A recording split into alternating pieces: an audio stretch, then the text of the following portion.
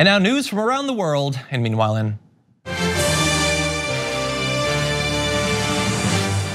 Meanwhile, in Germany, a Nobel Peace Prize winner is calling for ISIS fighters to be tried like the Nazis were in public to make clear what it is exactly that they've done. You might recall that tragically, ISIS fighters seized villages in Sinjar in Iraq back in 2014, slaughtering a number of Yazidi men and boys before abducting women and girls to be used as sex slaves. Nadia Murad was kidnapped from the village of Kocho in Sinjar and held by ISIS for 3 months before she managed to escape.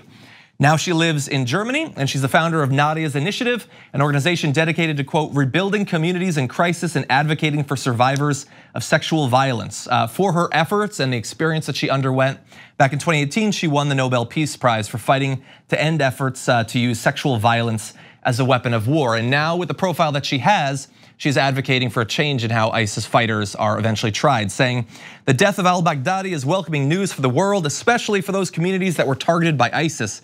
Baghdadi died as he lived, a coward using children as a shield.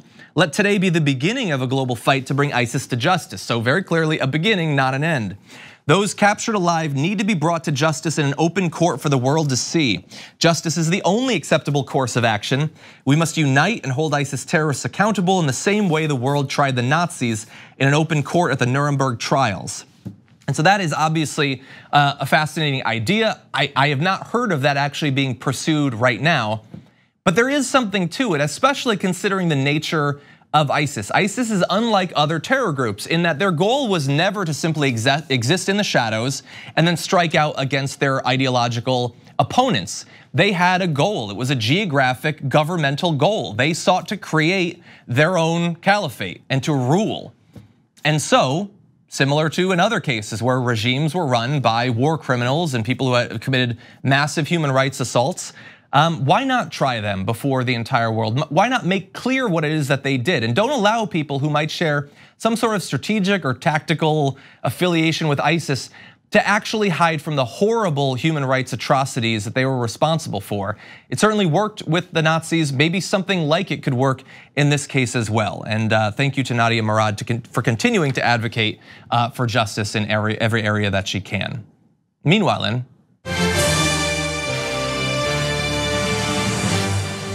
in Sweden, Greta Thunberg has been awarded an environmental award with a cash prize for her efforts.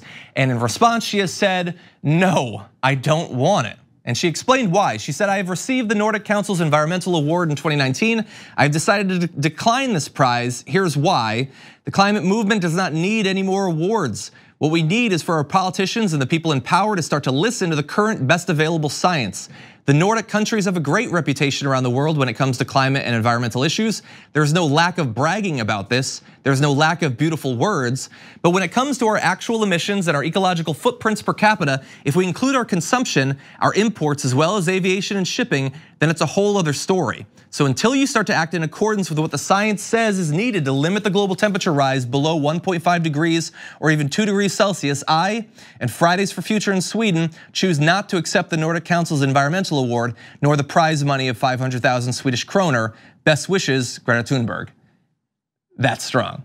I mean, especially considering it's money. But her response showed not only sort of like courage and integrity, but also, again, a sophistication of the material that she's advocating for beyond what most adults would be able to manage. So great job there in Greta for both when you're being attacked, but even when you're being lauded for sticking to your principles there.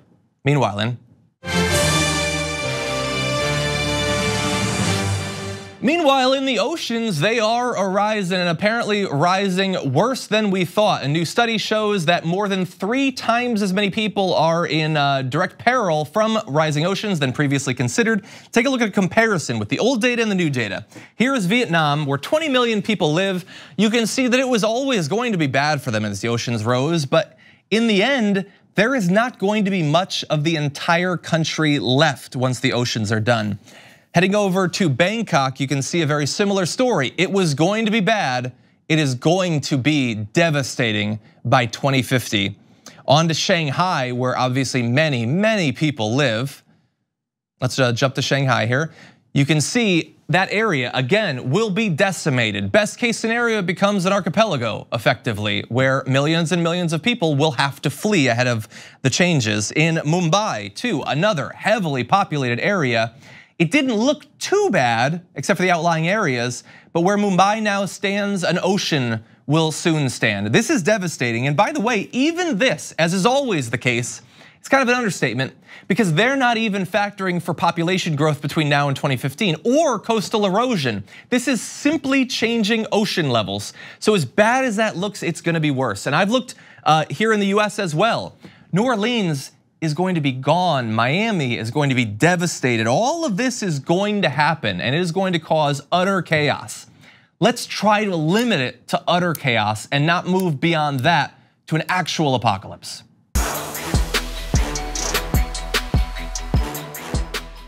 Thank you for watching this clip from the Damage Report. For more content from the show and access to TYT Network members-only exclusives, go to tyt.com/Brooke. Wait, no, it's tyt.com/John. Go to tyt.com/John to sign up.